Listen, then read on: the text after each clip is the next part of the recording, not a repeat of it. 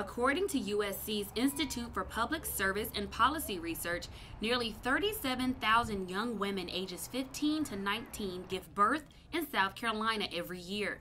Once in the number 10 spot, South Carolina now ranks in with the 16th highest teen birth rate in the nation.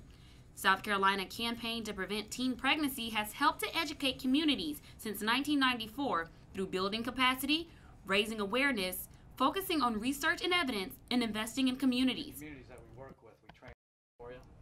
Doug Taylor is the Chief Program Officer for the organization. He works closely with the programs and oversees the various grants for those programs. We're working with all the school districts in those communities and with the health departments to implement evidence-based programs with teens so that they have medically accurate, age-appropriate information to make good decisions about their sexual health and have access to contraception if they choose to be sexually active. The organization averages in $4 million a year with support from federal government, state government, and private foundations.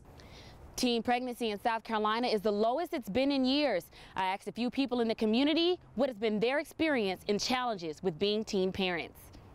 Jennifer Taylor is a mother of 6. She had her first child at 18 years old. While her children are older, she remembers the challenges she faced being a mother at a young age. My life became my children's life, you know. I felt like I needed to sacrifice myself for them. It's important to talk to our youth about being sexually active, and everyone should strive to be the person they needed when they were younger. For Carolina News, Sierra Artemis.